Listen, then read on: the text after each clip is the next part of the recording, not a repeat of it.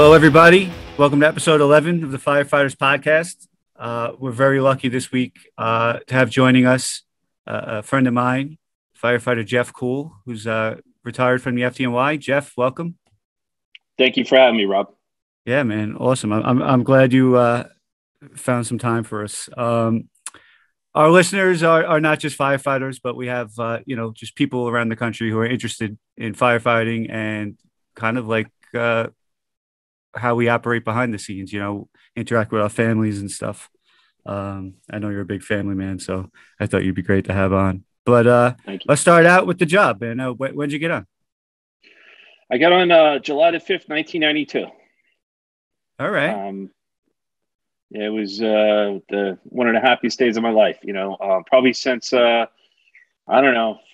14 to 16, I started, FDNY, I read the book Report from Edge Company 82 and first generation FDNY. And it had me hook, line and sinker, the job. And, I kind of buffed out on it. And I became an Air Force firefighter at 17. Wow.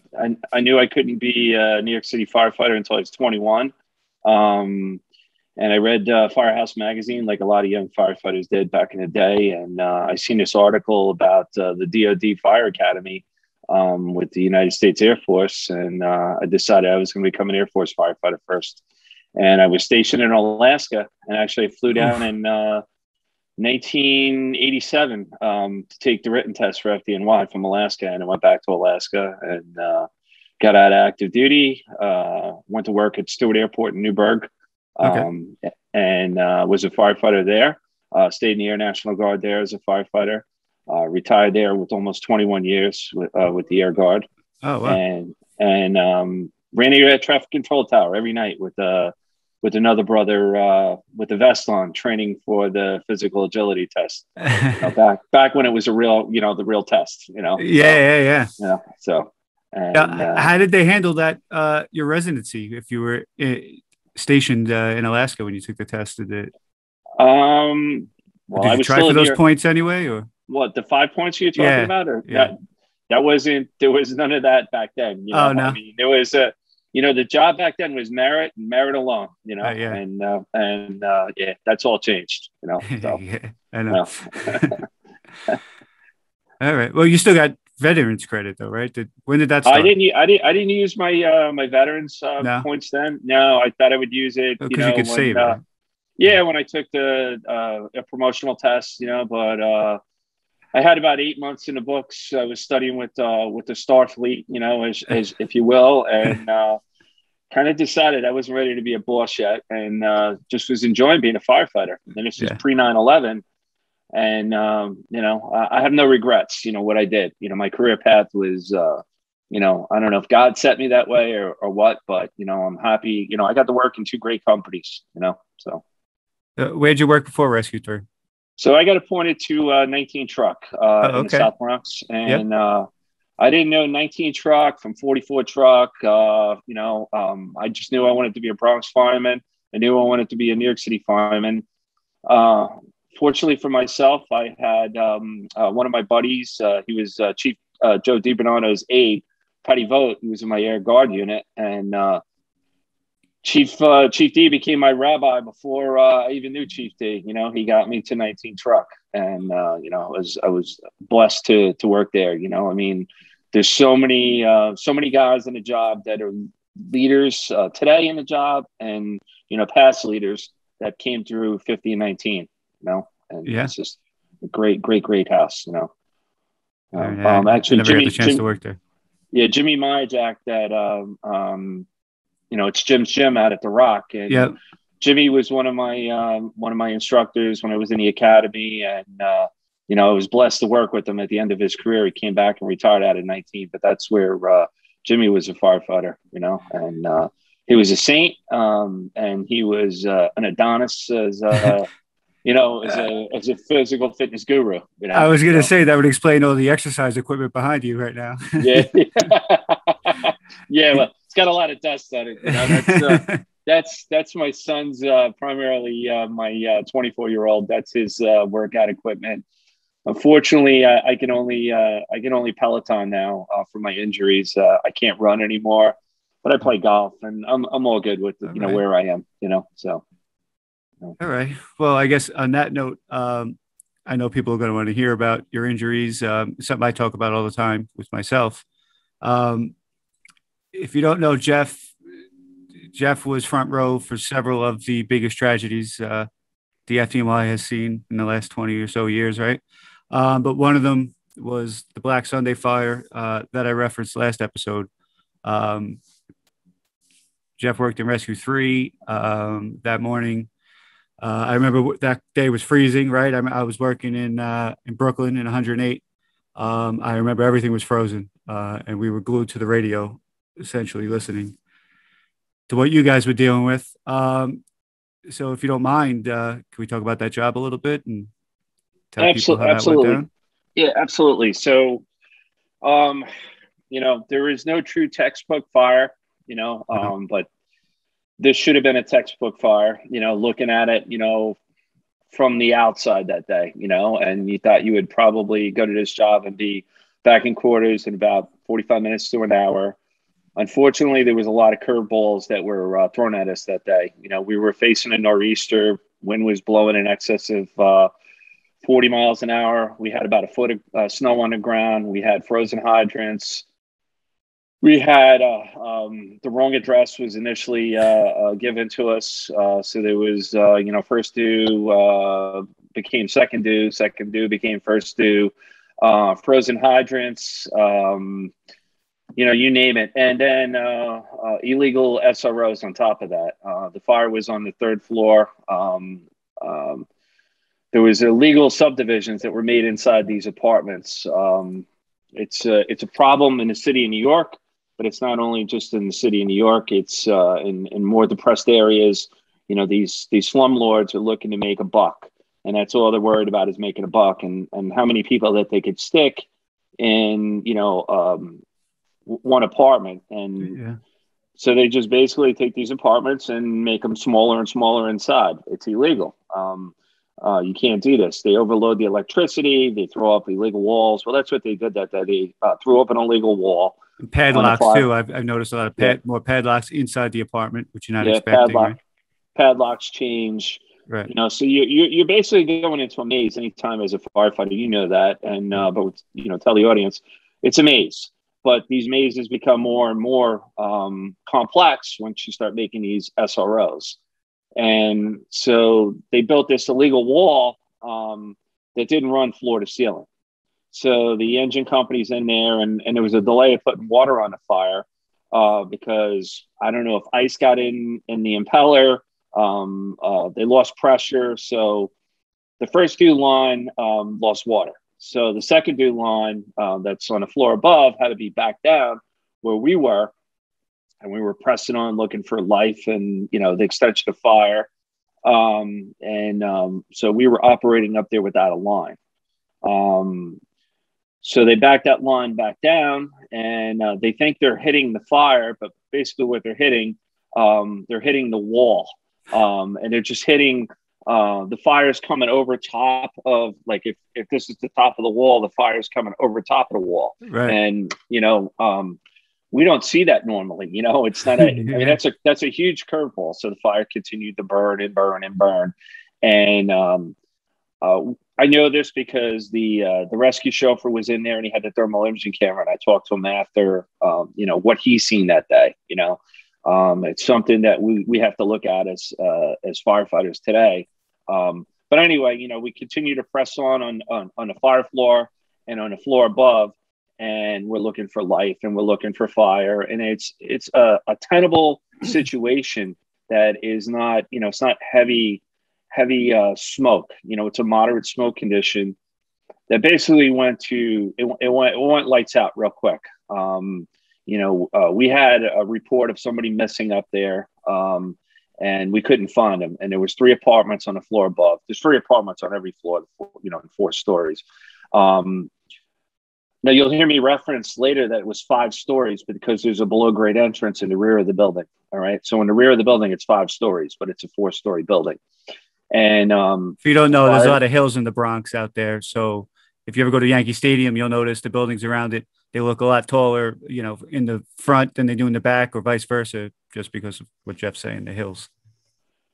So that's fine. So we continue, to press on and, search for life and fire. And I'm rescue irons that day, and I have a thermal imaging camera, and I'm with my captain, and, he's directing me, where to search for, the walls. And I find a pocket of heat in the kitchen area. We open it up right before this. They were asking, about extension on the floor above, and you hear Lieutenant Curtis Myron say that there was slight extension. Seconds later, you hear Captain Chris King, the captain of Rescue 3, transmit, we have heavy fire, we got fire blowing out into the hallway. Basically, we found a heat source. I opened a wall. Fire started to immediately vent out. It wasn't a huge hole. It starts to go lights out. And I step into the hallway a few feet from Captain King, and I pan my thermal imaging camera towards the back of the apartment, and I pick up silhouettes of firefighters. And I advance towards those guys to tell them that they got to come back towards me to egress, out the front door. Sure. And I had a quick face-to-face with the firefighter that I still don't know who it was. And I told him, I said, we need to fall back. And, we have fire behind us. He goes, we're trapped. And I turn around, and floor to ceiling, it was fire. And we get pushed into this room. I think they called it bedroom 2. If you look at diagrams, and it basically was like rats scurrying in a cage, just going round and around. And mayday after maydays are transmitted. This is the first fire that handy-talkie transmissions were ever recorded at. It was a pilot program. Fortunately, it became a fatal fire. And not all the handy-talkie transmissions were picked up. We had problems with our radios prior to 9/11. We had problems with our radios on 9/11. We had problems with our radios on Black Sunday. I don't know where the radios are today, but I'm just telling you, where it was that day. Mm-hmm. I was trapped with Lieutenant Curtis Myron, firefighter Eugene Stolowski, and probationary firefighter Brendan Cawley of 27 Truck in bedroom 2. Joey DiBernardo was rescue hooked that day. He was my partner, and he was trapped in bedroom 1, right adjacent to me, so to the left of me. We get pushed to windows. It's a matter of minutes, and guys are jumping out the window. I just want to stop right there real quick. So up until December of 1999, we all had ropes. We all had bailout ropes that we used if we got in an untenable situation, and they were our personal safety ropes. And if we had to bail out, we could quickly and efficiently bail out of the building. Unfortunately, in 1999, the fire commissioner at the time, Tom Van Essen, decided on his own to take them away from us, even though that there was documentation that these ropes were used in the past. I have 33 documented cases of where the ropes were used in the past. And there was probably more, because FDNY, I mean, listen, we're not the greatest record-keeping department. Yeah. At least in my time in a job, we weren't, right. A lot of stuff went in a circular bin. Yeah. But anyway, they took them away, and it ended up costing firefighters their lives that day. Sure. I was the only firefighter carrying a rope that day. I bought that rope 6 months to the day that it was used. I bought it at a trade show. It was Firehouse at Baltimore. Couple $100. I remember I came home. My wife seen a credit card receipt. She's like, "What is this?" I don't know. And I'm like, "Well, it's something that may save my life one day." Oh, and wow. and it was 6 months to the day it was used. So get back to 27 Truck. So Lieutenant Myron, Stolowski, and Cawley are to my right. They're pushed up at a window. Fire is filling up the room. Guys are starting to jump. John Ballou went out a window from on the top floor. He was a friend of mine. He was the chauffeur of 27 Truck that day.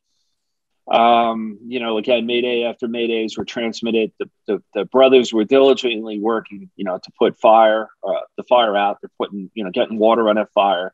They're setting up a life-saving rope evolution on the roof.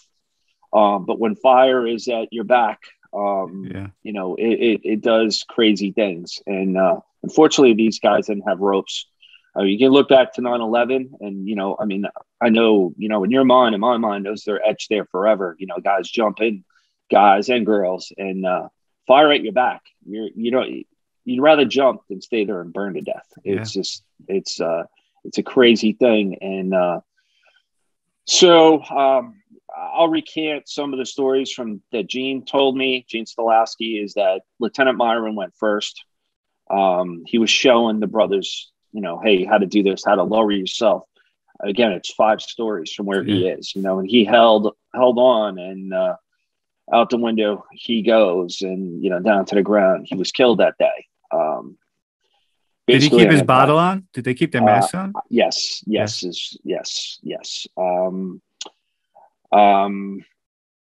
Next was Qualley. He was a probie.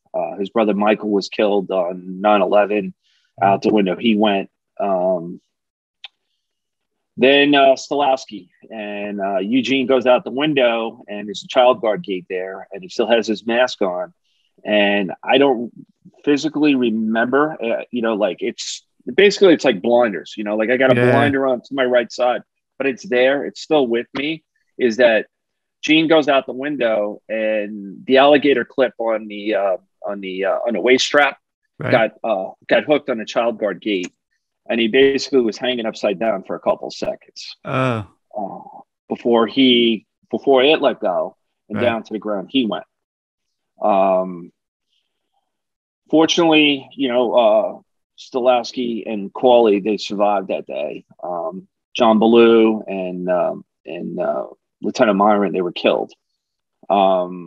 Now, to the left of me, fire is still filling up the room. I'm on a portable window unit, an air conditioned unit. Right.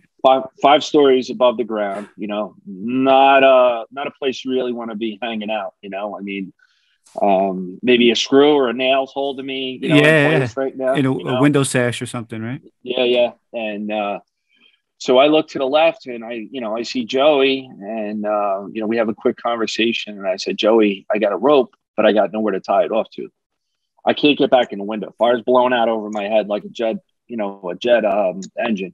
Joey recanted that to me, and I looking at my coat. I mean, I had burns up my back. I look at your coat, hanging behind you with that old 3M, not 3M. I don't even know what that bubble stuff was, but it used to just run I don't know. It's like plastic when it burns. It just runs, So that's the way my coat, but it was the newer coat, and it just ran my my hand light and my thermal imaging camera. The strap melted into my turnout coat. Oh shit! That's how high the heat was. Yeah, that's hot. And I said to Joey, I said, I got a rope and nowhere to tie it to. Joey says, throw me the rope. And a quick argument, not being a hero or anything, just doing what we do, and he says, you got a wife and kids, you go first. And I threw him one end of the rope, and he wrapped it around his arm and stood on it to have some type of friction. And I took the rope and wrapped it around myself in a belay fashion. So basically just wrapped it around and grabbed my hands to it. Now, is he out the window? Where is he exactly at this point? He's in the room. Oh, he's in bedroom 1, and I'm in bedroom 2. So I'm one bedroom over from him. And this is speculation, but I believe this is what happened. I came out the window, and there was probably a lot of slack in the rope, and I pendulum down. So we're for people that are not firefighters, the front of the building would be exposure 1. Looking at it directly from the front to your left would be exposure 2, the rear exposure 3, and to the right exposure 4. So I pendulum out from the 2-3 side of the building. And when I came back in, I actually hit the wall right under Joey's window. And I went straight down. Now, Joey, so I landed 10 feet less than where Stolowski, Cawley, Myron, and Ballou, there's that below grade entrance. Right. Joey takes the same, the rope, he clips it on a child guard gate, not a substantial object that we know, no. Right, Rob? You know, yeah. But it's what he had, clips it onto that, goes out the window, gets down about 10 to 15 feet. And that's approximately what I got down. These are guesstimates. Mm-hmm. And when he rolls out the window, at some point, either he loses control of the rope or whatever happens, and down to the ground he goes. But he falls in that below grade entrance. I was an inch from falling into that below grade entrance. All right. Now, we all have catastrophic injuries, you know, but by the grace of God, I won't get too far ahead of it, that rope and Joey D saved my life that day. There is no ifs, ands, or buts about it. No. And Joey exemplified everything that brotherhood is that day, you know, what a firefighter is, you know, when he placed my life in front of his, you know, John 15:13 is, you know, the Bible verse is no greater love have one than lay down for his life for his friends. And that's what Joey did that day for me. You know, he became my anchor, and I'm forever indebted to who Joey was, you know. You know, we're all in a fight for our lives. You know, we spent, I don't want to eat up your whole program talking about, you know, our injuries, but no, please. You know, we, by rights, all 6 of us should have been dead that day. Yeah. By, you know, it's the grace of God that, and you got to be like, what? Hey, I'm here, and other guys are not. You know, I broke my back, compression fractures in my back, compression fractures in my neck. I broke all my ribs.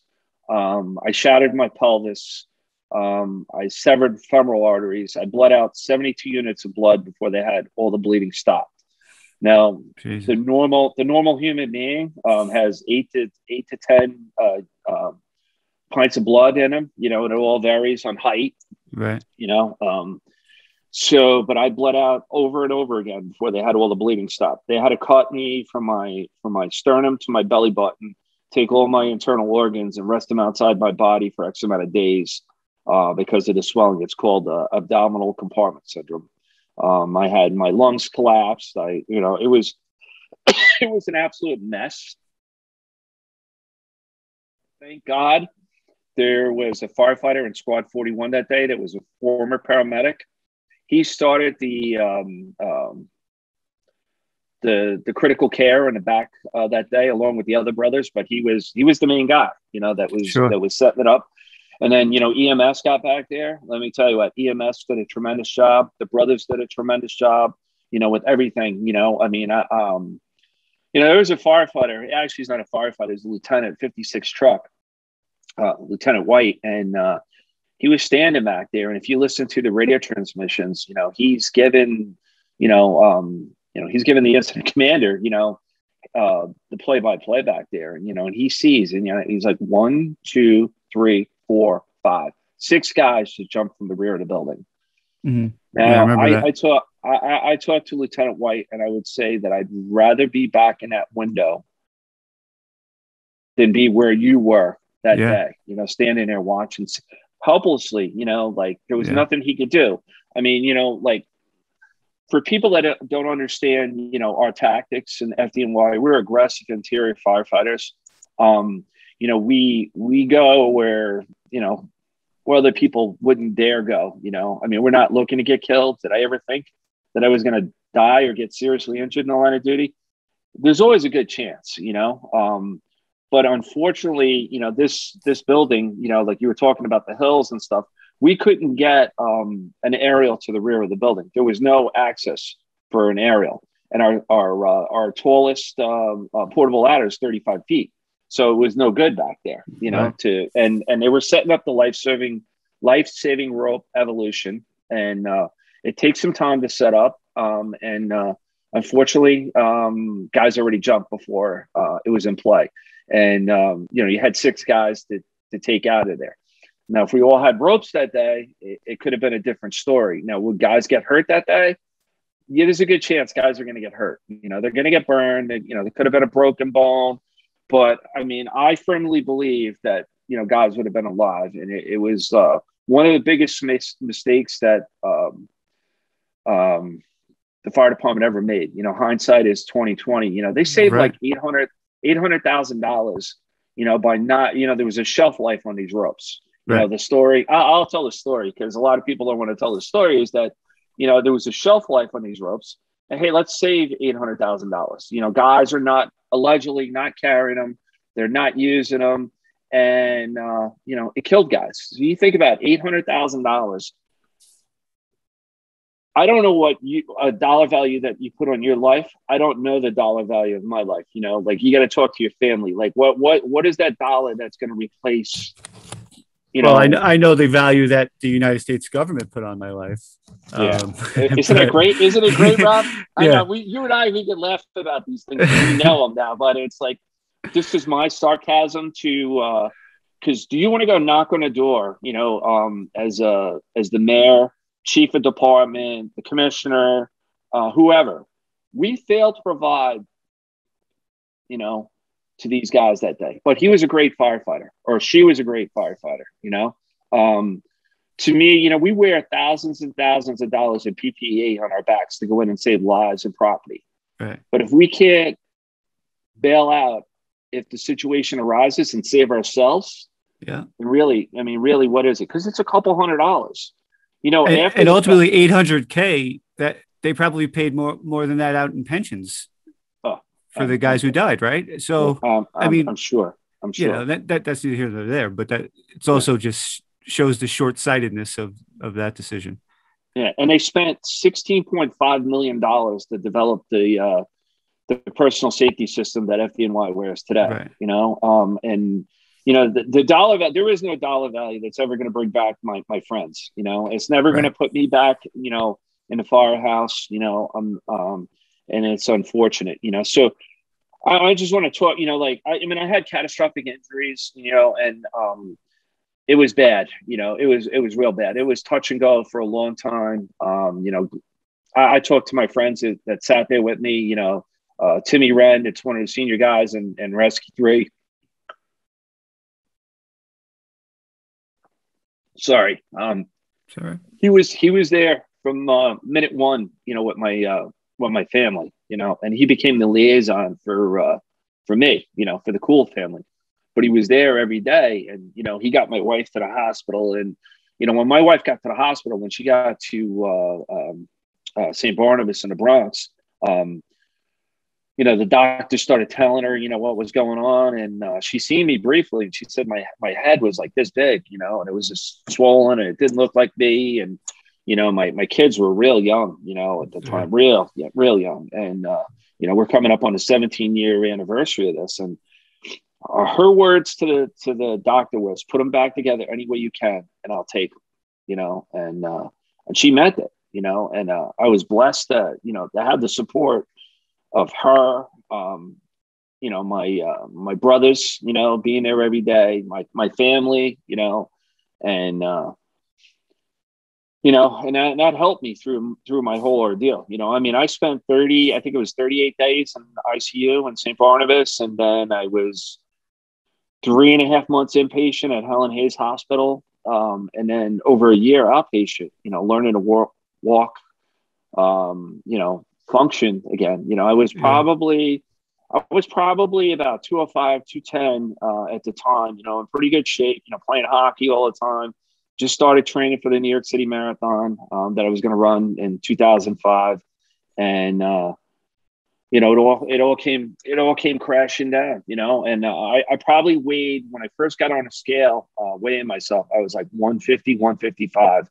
That's how much weight I lost. I was like, I was emaciated, but I was fighting from as soon as I was conscious, I was fighting for the brothers to make sure that they got the ropes, nobody faced what we faced. I have a video of me and Commissioner Safer talking, and I told him that was the scariest day of my life.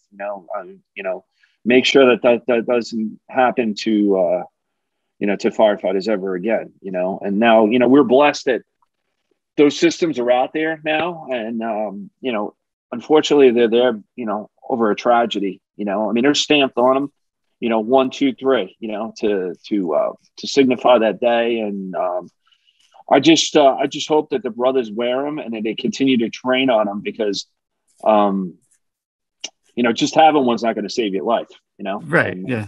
No, no.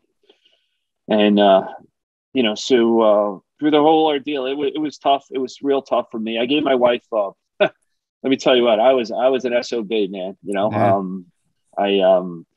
I was mad at the world, you know? And it took me a long time, you know, through my wife, go to counseling. You know, we have the CSU, you know, they come and talk to you. I remember one day I was in such a bad mood, man. You know, I'm on the phone dealing with the powers to be, you know, and federal government, you know, you know, dealing with my Social Security and, you know, my benefits and stuff. And the guy's like basically, you know, put me through the ringer, you know, and I'm like, I fell 40 feet, you know, and he's like, yeah, well, people recover from this. Well, I hit concrete at about 35 miles an hour. And I go, you know, I had guys die to the left and right of me, you know, and he's like, so, yeah, that was his answer to me. Right. I was so beside myself that day. I don't even I just seen red. I mean, I just totally seen red. And I don't know who I talked to that got somebody there that day, but I'll tell you, John Bruckner, he's a retired battalion chief and a great guy. Basically, probably came and saved my life that day because it was that bad, you know. You know, and got me back to seeing straight that day, you know. And then, you know, I went on to counseling, you know, a long time, and I'm a conservative, you know, and that's my view in life, you know. And I'm a patriot and a conservative. And my counselor that I dealt with, Dr. Steve, you know, he's seen stuff from a different light, but we learned to agree to disagree. And let me tell you what, that guy helped me so much to get my head on straight and get me pushed in the right direction.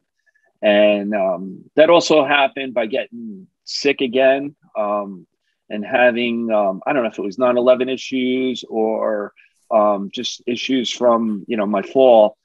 But God came into my life and really steered me and that was it. And, you know, and then I would say for the most part, I don't have my wife here with me right now, but, you know, like how my life is today, I'm much better than where I was, you know. I mean, I was just angry all the time. I lost a lot of years in my life, you know, just being angry, you know. And yeah, I agree. I can relate to that. I should say. I feel like I've wasted years of my life being angry over shit that was never going to change anyway. So whether or not I chose to be angry, it was only hurting me, right? It wasn't going to change what happened. Was it going to change what's happening? So, you know, I always say that to my wife. Anger is a choice that we make far too often. Absolutely. And, you know, I mean, again, hindsight's 2020. I mean, you could tell your story and I could tell my story and hopefully, you know, we help, you know, guys that are battling the demons, you know, because it sucks and you're not going through it alone. You know, guys don't see that, you know. Every now and then I'll have somebody hit me up, you know, and I just texted a guy this morning. He's a war vet, you know, and he's a firefighter. And I just, you know, he's talking about sleep and stuff. And I see you just got to keep trying, you know. It's like, because I'm still trying stuff today. I just started a new regiment a couple of weeks ago. I'm taking supplements. I'm doing testosterone, and you know I'm going to be double nickels here in January. And I just turned 37 when my life changed, and you know, like again, I'm a veteran, and I look up to a lot of veterans, and I've learned this one thing, you know, this program that I'm trying now to help me get REM sleep, because my sleep is horrible from PTSD and from survivor's guilt. It's just horrible, and that.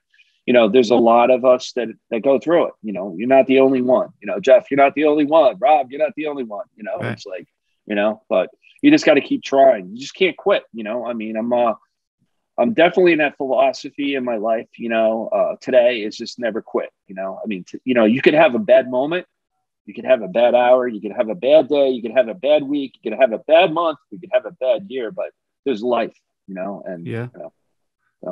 And I think it's important that you share your story and you tell people, because like you said, somebody was there for you, right? And saved you when you were down. I've told my story before about how Ray Pfeiffer was there for me. And it shows that usually it comes from people who understand and who are down there and can tell you from their experience that, it's worth fighting for. Life is worth fighting for.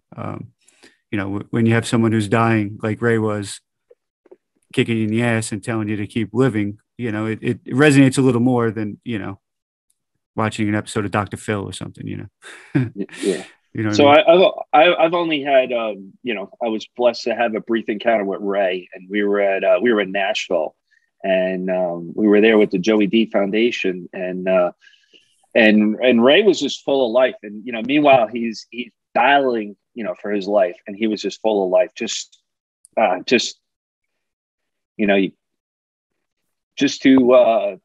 feel that. Oh my God. It was just incredible. It was good stuff.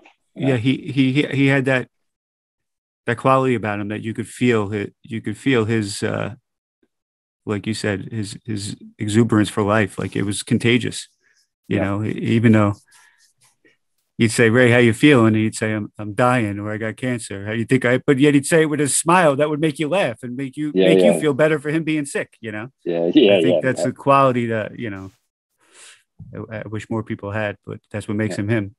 Yep. You talked about the Joe D Foundation. Can we talk a little about Joe and just, I think I think what gets lost, to the public, not to us, because we know what guys go through after shit like this, but to the public, like you said, to the pencil pushers, it's kind of like, out of sight, out of mind, get over it or whatever. But Joe, he dealt with a lot of physical pain, right? Sometimes I'll let you. Yeah. So let's say who Joey was before, right.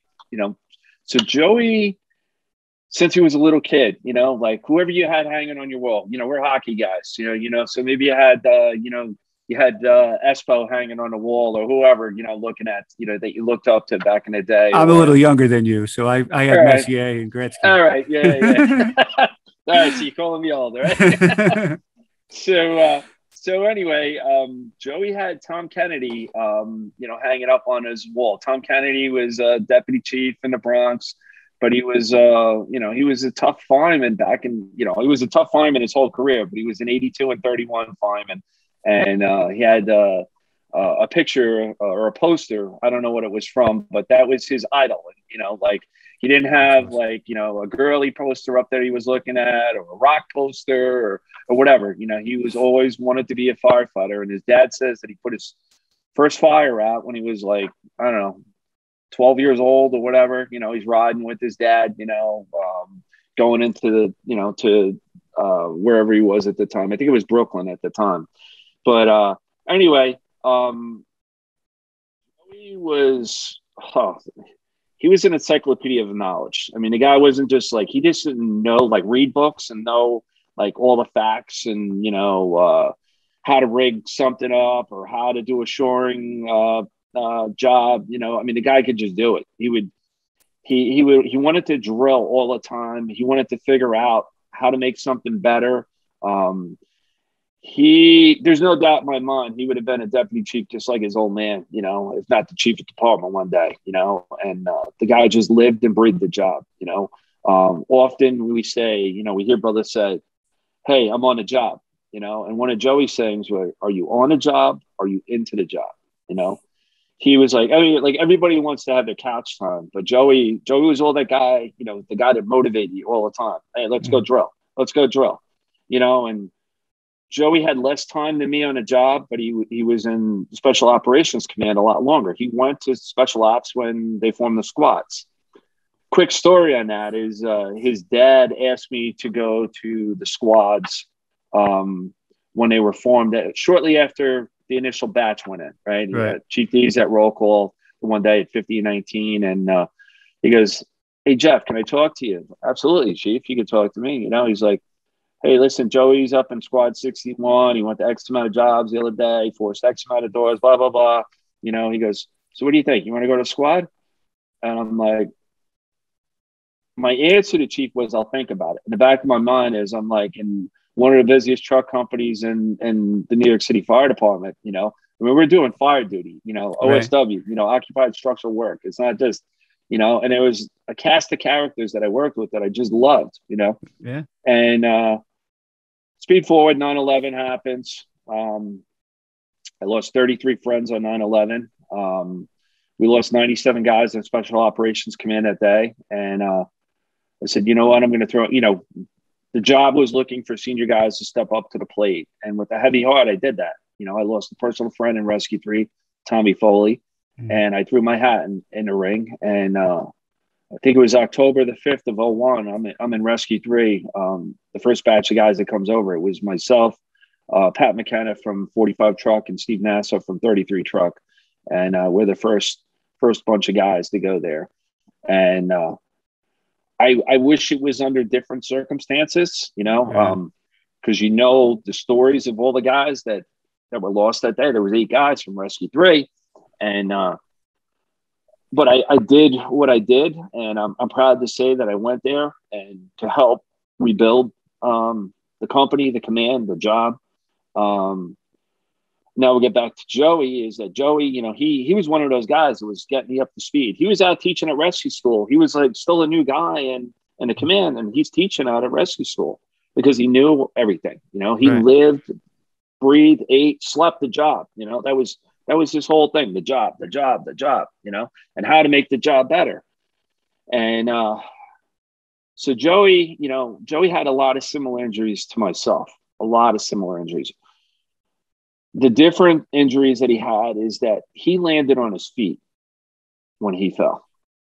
I landed on, I believe, my left side, and my thermal imaging camera was under me, and it blew apart. You know, it was the old MSA, I think 4000. It was like the well, again, I'm older than you, Rob, but you probably had a bigger TV in your room. I had that 9-inch black and white. You know, no, I had that too. Don't worry. Yeah, I'm the youngest. Yeah. I got the last TV in the house. But anyway, Joey fell on his feet and broke his pelvis, broke all the bones in his feet, and he was dealing with pain all the time. Yeah. And he missed the job. And like myself, I was on pain medicine. I was on fentanyl. I was on oxycodone. I was on Ambiens or whatever else, and you know, all this medicine. And my brother worked in pharmaceuticals, and my brother's like, as soon as you can, get off the meds. As soon as you can. Now, I was on fentanyl before fentanyl like exploded, and we did, you know, we see all these people being addicted to fentanyl. And anyway, I started exploring acupuncture, Reiki or Reiki, however you say that, you know, and it helped me tremendously. Like I seen an old Chinese doctor, and you know, I'm talking to Dr. Kelly, the chief medical officer, doing his stuff, and she gave me her blessing to do it, you know, and it helped. I mean, the pain's still there. I mean, it's like taking a pill.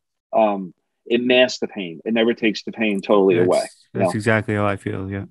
And I was doing some crazy shit with it too. I mean, I was like, you know, because you wanted to sleep, and I've talked about this in the past. I'm not ashamed. It's stupid what I did. You know, taking all these meds with you know, a sleeping pill, and then washing it down with a Heineken. Right. Because I wanted to sleep, you know, because I wanted to sleep. I wasn't looking to harm myself.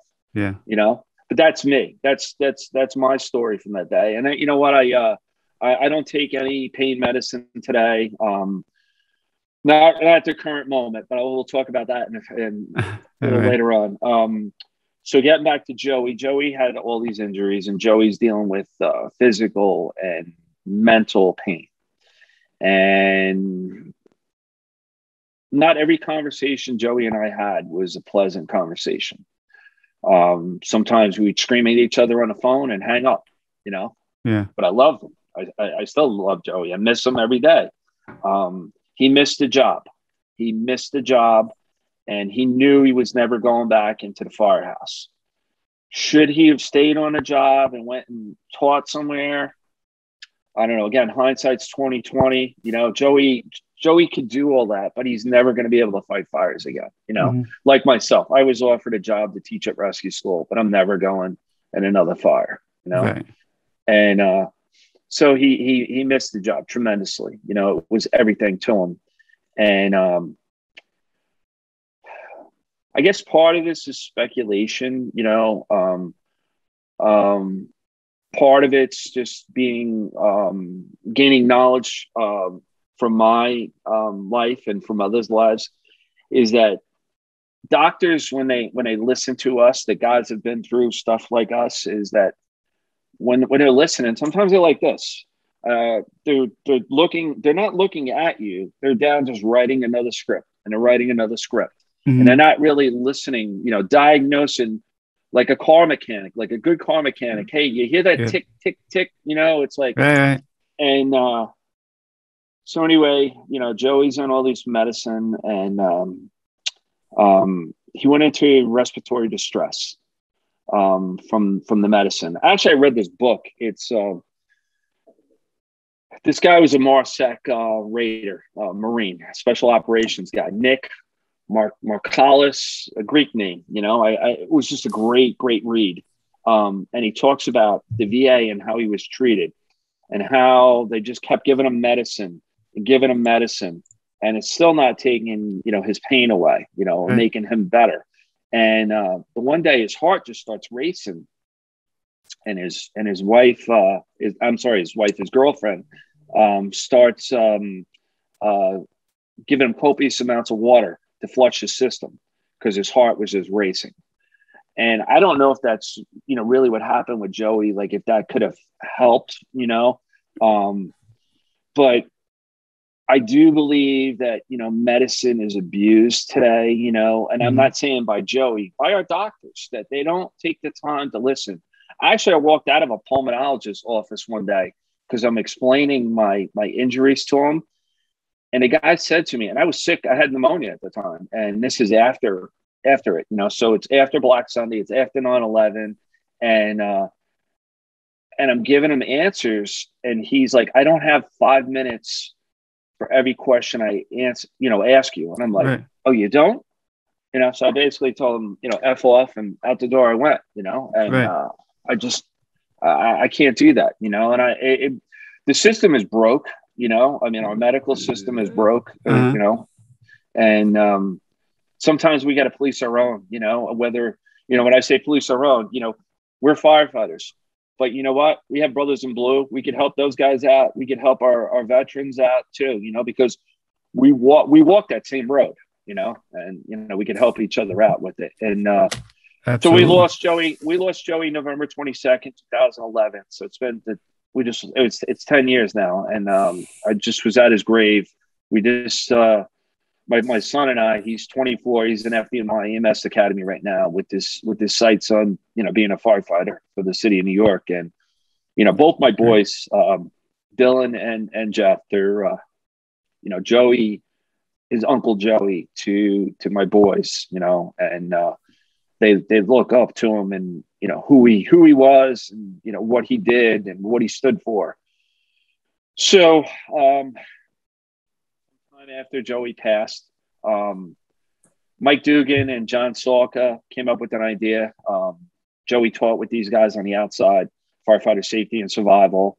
And they said, hey, why don't you guys start a training seminar, or why don't you do a training seminar in Joey's name?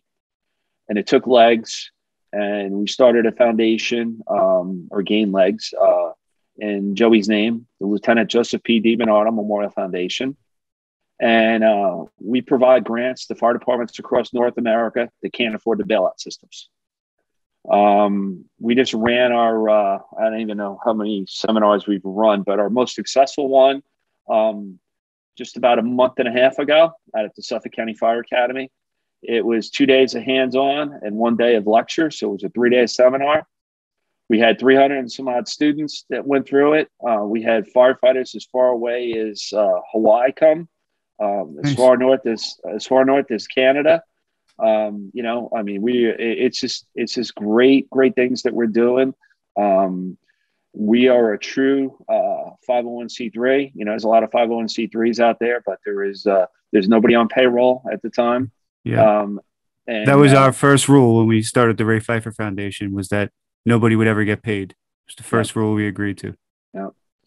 Well, it's I mean, there's nothing better than, the feeling that giving, that giving part, it's just and we have a group of individuals that, including our accountant, our lawyer, that they do it pro bono, and we're blessed that we get to do that. And I think we've given out, Chief D would give you the exact numbers, but I think it's like $800,000 some dollars in grants out to fire departments across North America. That's ironic. Why is it ironic? Because you were saying it was $800,000 savings to the city when they cut it. Yeah, I guess. Yeah, I got it. That's awesome.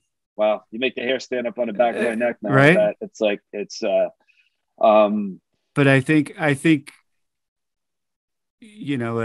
Herb Brooks famously said, great moments are born from great opportunity. Right. The unfortunate opportunity is that Joe's no longer with us, but now you have the opportunity to repay him for saving your life by saving other people's lives. I have no doubt that at least at this point, one person's life has been saved by those systems you gave out. I mean, they as you said, they probably get used way more often than we know they do. I could name like 5 instances that I know of that guys used it and didn't fucking tell anyone. Yeah. A lot of times it's embarrassment, or you just don't want to deal with the paperwork or whatever it is, So I think that's a beautiful thing what you're doing. And I that's exactly why I do what I do with the Ray Pfeiffer Foundation, because it's, like I said, he was there for me in that darkest day of my life, where I thought about giving up. So to give people that feeling of, you get a $20,000 medical bill and you don't know how you're going to pay for it. And then we come in and we're like, you don't have to worry about it. Ray's paying for it. It's a great feeling. And I think it's and I think that support gives people, like you were saying, when you were in the hospital, you knew your brothers were in the hallway having your back with your family. Just having that in your mind, I think, gives you that little bit extra fight that you might need, just knowing that people are there on your side. I think that goes a long way too.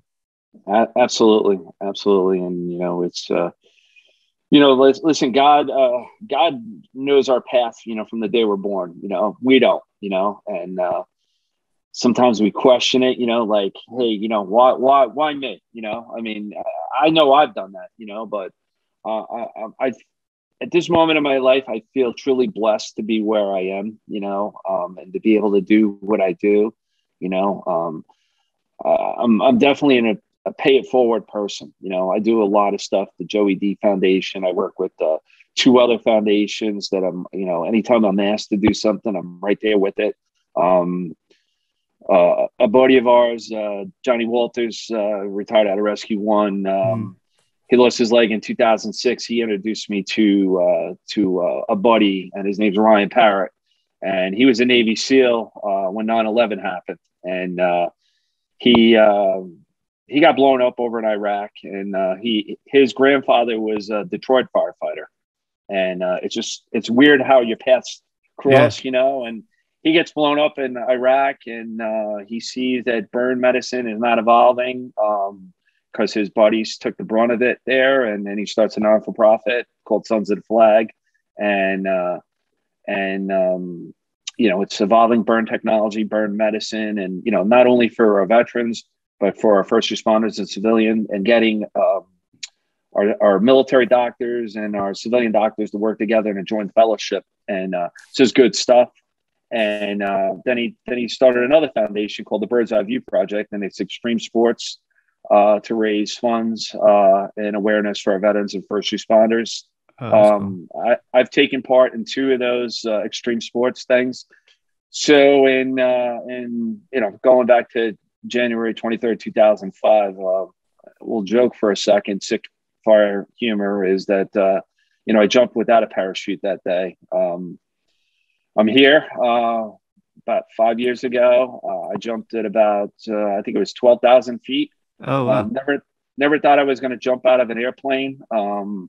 We raised $500,000 that day for a bunch of veteran and first responder charities. Actually, I jumped with Mike Dugan and Bobby Halton, the editor-in-chief of Fire Engineering. Yep. And I think when Dugan went, now Mike says this, I think we were at 12, right? And when he jumped, it went up to 14. The plane just lifted, when he went out. And then, and just, I don't know, a couple months ago, I was back in Texas in this place called Ennis, Texas. I had a different name for that place because it was more like Anus, Texas, but it was just like desolate, But anyway, we did a tactical combat course and it was 20 stations and hanging out with a bunch of former special operators, Navy SEALs, Army Rangers, Green Berets, shooting a lot of guns, doing crazy stuff, flying in helicopters, shooting out of helicopters. And we raised $325,000 that day. And awesome. The benefactor of both those events that, one of the benefactors was the Joey D Foundation. So I feel good about that, being able to still do stuff, Yeah. and, it is, what it is with life, Yeah. That's how I feel. I felt like, I'm not religious like you are. Let's just put it, I'm not a perfect person to begin with, So. Right. I'm just saying my belief system. But I try not to feel, why me, or I don't take life personally. I think that's the only way life beats you is if you feel sorry for yourself and you take it personally, because shit happens to everyone, right? We all have to deal with our own stuff. But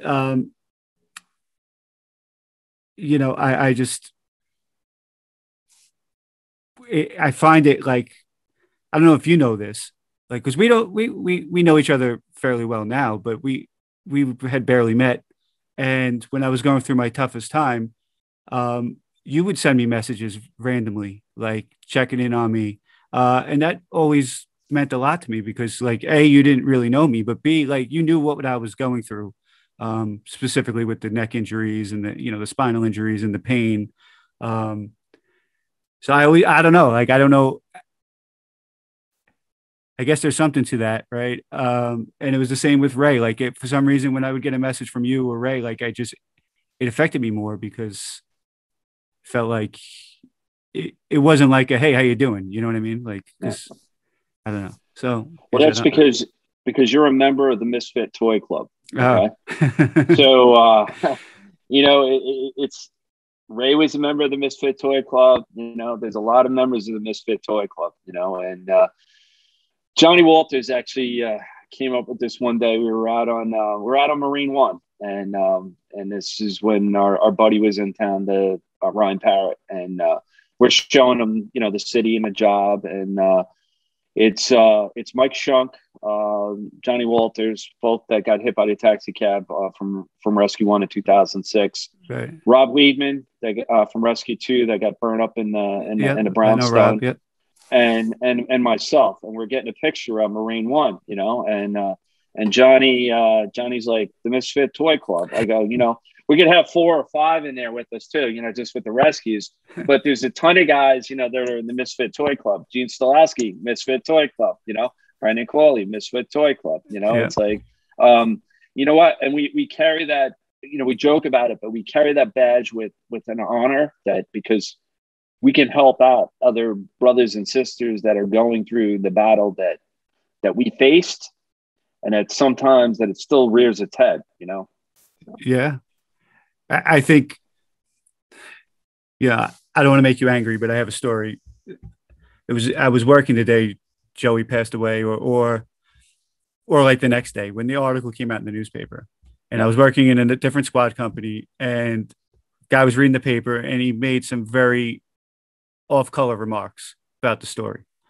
And, I just pushed I was eating breakfast. I just pushed my dish in the middle of the table, and I got out and walked away. And he was like chirping at me as I'm leaving. And he said something like, I'd give my left nut to get 3/4. And I just turned around and looked at him like, you would trade for that? Like that's what you got out of reading that fucking article. You know what I mean? And I think that my initial point was like, people just look at it like you're just retired. But when you're dealing with you can't go to the job you love anymore. Like we all love going to work. People don't understand that. And B, you're dealing with immense amount of physical pain and emotional trauma of everything. I mean, I'm sure Joey witnessed other trauma besides just that day that he was dealing with also, like we all are, 9/11, plane crashes, 9/11, right? Even just, you could just, like I had my friend Joe on who had to do CPR on a 2-year-old baby hit by a drunk driver. Like that stuff never goes away, and to think like that the money or whatever is that's just going to make you okay. Like, so I think there's a lot that goes into retiring for us. Like, it's not just not being able to do your job. It's the pain and the guilt and the whatever, which is why I do what I do. Cause it gave me the chance to finish my 20 years. I look at my time with the Ray Pfeiffer Foundation as an extension of the work I did, and the work in Washington is an extension of, I can't go to a fire. Well, this is what I'm going to do. Yeah. Absolutely. It's good stuff. But, getting back to that guy, that I'm not going to dwell on it all day, but he's not the first guy that ever said, that there's a lot of people out there that are convinced that Joey committed suicide, and Joey did not commit suicide. Let me tell you what, I didn't tell the whole story before. Joey and I, we had our moments. I love Joey, right? We had our moments, but then all of a sudden, Joey just got into he was in a groove, bro. He was in a groove, and he finally found happiness. Mm-hmm. And this is right before he passed. He was happy. He was writing poetry. I'm like, who the hell is this guy? It's like, I'm like, there's no way that Joey's writing poetry, right? And he's like, life's good. And I still remember that day, Timmy Wren came to my house and he pulled in a driveway, and I thought it was my brother. I seen a pickup truck, and I was in the kitchen and I was putting stools together, and I hear somebody walking on the deck, and I'm like, all right, my brother's coming in the back door, and it's Timmy. And I open the door. I'm like, what's up? And he just looks at me and he said, Joey's dead. And I couldn't even cry. I was just like, I was in like total shock and disbelief, because everything was good in his life, and he was gone. And you know what? I'll say one, like, I don't know if this guy is going to listen to this show, but he's a coward. He's a coward to say that. He's a coward to say that 3/4. Let me tell you what, I fucking miss that job every day. I don't go into the firehouse a lot, because when you walk by that rig, that's not any rig. There's 5 of them in the city, right? There's 5 rescues in the city of New York. And that was my horse. That was my stallion that I got up on. I'm never getting on it again. And this guy, this wasn't, the job to me was not just a job. It was a calling, something I wanted to do forever, and, to see a guy say something like that, 3/4, let me tell you what, man, that's, those guys just irk me. They irk me. It's like that patch that you wear on your sleeve. It's an honor to wear that, right? Mm-hmm. You should hold that as high as the flag of the United States of America, right? Or just below it, because it's an honor to wear either one of those, on your sleeve, Absolutely. And it lived and breathed inside of me as it did Joey did, and to know that guy was, you're telling me, like, you kind of gave me some information. He's in a squad. Well, I thought he was a douchebag before he made that statement anyway. So it really didn't change my opinion of him. I concur.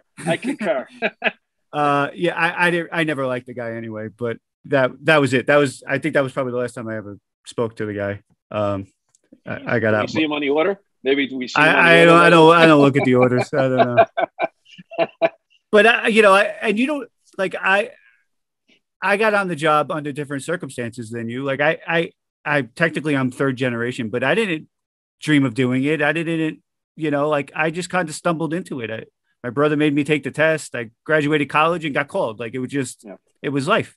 But once I put the uniform on, like that was it. Like it doesn't matter how you get there, but once you're fucking doing it, you got to take pride in it because at any minute you could be hanging out that window. So how could you do a job like that and not be all in? I don't understand guys like that. And if you're looking to make money, there are plenty of fucking things you could do in the world to make more money than absolutely fighting fires and going on EMS runs at 3:00 in the morning. It's not a job to become rich in. That's for sure. You know, that's why I never. It's rich in a lot of other ways, but not for the money. Right. It's about being able to look yourself in the mirror and the friendships you forge. You can't forge those type of friendships somewhere else. It's like a hockey locker room. You're not gonna. You know what I mean. Let's talk about a hockey locker room story. I don't know if you were there that day. Were you at the hospital the day they came into Helen Hayes, the team? I don't think so. All right. Well, so I knew so many guys that played on the team. I wasn't the same caliber to play on the team. But I played in the Bronx Harlem League. And I knew so many of the guys that played on the team. And some of them are out of the picture now. Most of them are just alum. But. Right. So I'm in Helen Hayes at rehab and, still learning to walk and function and my back and my, I broke my lower back and, my pelvis. And I always said my ass hurt all the time, and so my wife's rubbing. So Petey slapped it for you? Petey slapped. Well, Petey came in. She's rubbing my backside and my ass is exposed and here comes the hockey team in the door. I don't know how many it was. There had to be a dozen of them in the door, and it's like they're raising hell. And the nurse comes in and, she's getting ready to throw everybody out. I'm like, what? It's the hockey team. Relax. It's like, but we had I listened. The team was great to me, through the whole thing. I got to drop the day I left Helen Hayes was the day of the game at the Coliseum in 2005. Okay. And they picked me up from Helen Hayes. I'm getting discharged, and it's right to the Coliseum. Not my barn of choice, but that's where we're going. Well, whatever. So we head out to the Coliseum, and I'm going to drop the ceremonial puck, and I remember Kerry Frazier and Kevin Collins came up to me, because that was the lockout too. So, right. For the NHL, and they introduced themselves to me, and I knew both of them, because I'm an avid, hockey fan, and you can't miss Kerry with that nice hair, right. And I go, I know who you guys both are. I go, right game, wrong building, and they both got a giggle out of it, but it was good stuff, That's awesome. I remember that. I played that year. I think we won. You did win. Correctly. Of course you did. Yeah. I think it was my pep talk. I got to come in a locker room and, it was great. I still have the jersey that you guys gave me signed by the whole team. It's hanging in my office awesome. down in Myrtle Beach in my house there, so. That's awesome. Good stuff. Well, hopefully we'll see your son skating out there next year. Hopefully. I hope so. I really do. He was counting the days down the other day to me. He's out on he's working in the 14th state with the 1-4 station today in Lincoln Hospital. That's where he's working today. He's doing his rotation. That's awesome. So, but he's looking forward to being out there. Well, the team is they're still doing that types of stuff. That's what I love about them. They're still, there's no cameras around, but they go to hospitals. They visited Ray when he was in hospice, like stuff that people don't know about. Besides the giant checks they give the widows and children when nobody's looking. They do a lot of cool stuff like that. So for me, scoring the goals and playing hockey was fun, but. That's the stuff I'm proud of is that this, it's been 50 years and they're still doing it. The young kids still care, a lot of has changed on the job, but we still have that, Yeah. That's good stuff. Yeah. Here's another quick hockey story is that, after 9/11, the first home game at the Garden, the FD and PD's on the ice and, and Larry McGee's out there, and he's got his helmet on with Chief Downey's prayer card on it, you know, right. And he goes over to Messier, and you know the whole story. You know the PD story. I don't know if we can tell the PD story, you know, but anyway. I'll let PD tell the PD story. We'll get him on. I can't do it justice. Yeah. So anyway, you know, the picture was taken, and I'm friends with Larry, you know, and you know, Messier was my favorite all-time player, and I met Messier down the road through Pat LaFontaine. I met Patty, great guy, you know, talked a lot of hockey, took me to a couple games, and he has me meet Messier.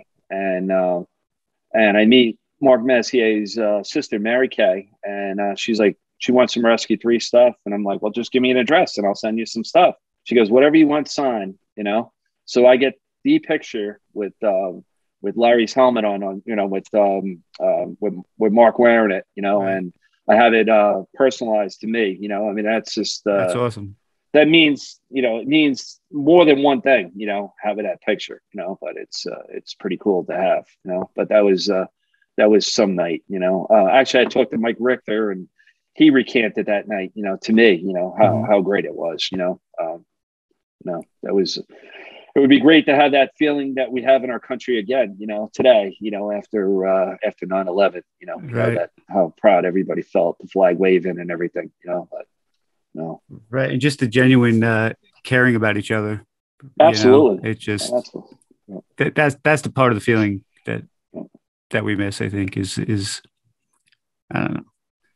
People care too much. We can agree to disagree, right? Agree to disagree, but still take care of your fellow mankind, you know. It's like human being, mankind, you know, just. Well, you said it yourself with your therapist, right? You guys sounded to me like you were saying on opposite sides of the political spectrum, but absolutely, but you're both humans, right? But there's more that connects you to than you know, what color you vote for. I think people get, you know, they dig their heels in over stuff that really ultimately shouldn't matter. You know, if we just actually even agree to disagree, that's something. It's better than just constantly yelling at each other, you know? Absolutely. That's why we don't usually talk about politics on this show, because well, I kept it very. There's enough of it out there. Yeah. So I would say, you know, so let's go back to Joey's foundation real quick. Sure. You know, so Joey's foundation, it seems to be growing and growing. I mean, this is the biggest seminar that we did this year. That's our biggest fundraiser. That, you know, I mean, we're training firefighters. Like, so that seminar that we run, it mirrors FDIC, and I'm not taking away from FDIC. We have the same quality of instructors that are there. Actually, many of the instructors that are at FDIC are at our seminar, but it's a more intimate atmosphere where actually students can actually, you know, touch and talk to the instructors, and all that money that's being raised that day is going right back out there to make firefighters safer. Right. Just recently, we started talking about having a seminar in Texas, and it looks like in April of 2022, we're going to be in the Houston area running our first seminar there. And, you know, we look to continue to make it grow and to make firefighters safer. And, you know, guys can go to the joeydfoundation.org and, you know, check us out, you know, donate to us, buy swag from us, buy a t-shirt, buy a coin, you know, look and see when the, you know, seminars coming up again, because we run a yearly one out in Long Island and Suffolk County. And, you know, this is going to be the first one in Texas. Who knows? Maybe we'll have one on the West Coast, you know, Hawaii. We're waiting to come to you, Hawaii. Yeah. If you're listening and you think your departments and the surrounding departments would benefit, get in touch with the foundation and if we could set something up. But at the very least, you can make a donation, sign up for one of the seminars. It's definitely a great cause. And I think I'm going to have to let you go because I don't want to keep you all day, and I could. But we're going to put up the link for your foundation. Everybody, please read up on Black Sunday. I don't know if you're aware of this, but we also had another fatality that day. So if you're listening, it was a very dark day in the history of the FDNY. We lost 3 members on that day, and we lost Joey D. 6 years later, right? 7 years later. 6 years later.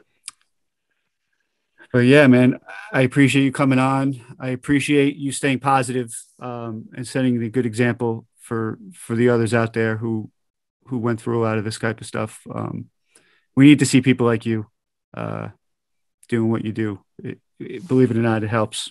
So I thank you on their behalf, and my behalf. But thanks for coming on, man. And I just want to add something. Yeah, go ahead. You said we lost another guy that day. Yeah, his name was, because it's so important. Black Sunday became Black Sunday because it was the darkest day in the New York City Fire Department post 9/11. Okay, and Black Sunday was a name that was dubbed by the media. And right. Some people get it wrong. They're like Black Friday. No, it's not Black Friday. It's Black Sunday. And that morning, it was a catastrophic fire. John Ballou and Kurt Meyer were killed that morning. And I think to guys listening to the radio that day, listening to Citywide, and I know there was a guy sitting in Brooklyn listening to it, and his name was Richie Scalfani. And I didn't know Richie. He was in 103 Truck, and he was in the Special Operations Command for a short time. He was a Squad 18 firefighter, and he went back to 103 Truck, and unfortunately he lost his life that afternoon. And, sometimes in a job, we really don't think it's going to be us, it's not going to be us. But unfortunately, guys died to the left and right of us in this job. Yeah. And, we lost Richie that day also. And I just want to, 17 years, it's coming up the 23rd of January. And, I continue to tell the story of Black Sunday. I go out and talk, and, Richie's always included, in that, and I play a video with the brothers that worked with him in 103, recanting who Richie was. Absolutely. Last episode, I told the story about his puppy that was waiting for him back at the firehouse that day. Apparently he had a little Boston Terrier, was chained up to his gear locker when they went out on the run. So, yeah. It's definitely a tough day. I was one of those people listening on the radio in Brooklyn to both of those fires. Definitely the toughest day I've had to work and not do anything, It was a tough one. But yeah, we definitely remember Richie. He worked in my company for a little while. I've heard some other funny stories about him, which I'll save for another episode. But some very high-ranking chiefs have been put in chokeholds. But we'll get to that one. I'll bring on an old timer from Squad 18 to tell that story. There you go. But thanks to Jeff. I'll just leave you with this. Let's go Rangers. I really want to see a Stanley Cup in New York City again before this is all over. So it looks like we're getting there. There might be a piece or two to the puzzle that's missing. 94 seems like forever ago. I know it was too long ago. I need another one. My boys need one.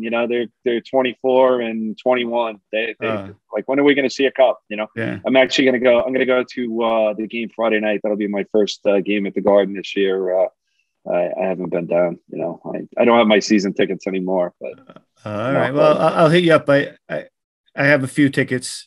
I went in with a bunch of guys, but I don't have every game. But I'll hit you up. Yeah. All right, appreciate that. Down. All right, Jeff. Good, brother. Thank you for everything. Thanks for your positivity, and be well. And I'll be on the lookout. My brother's coming after you for that helmet. I told him I'd sneak it in. I told him I'd sneak it in the interview. All right, bro. Be well.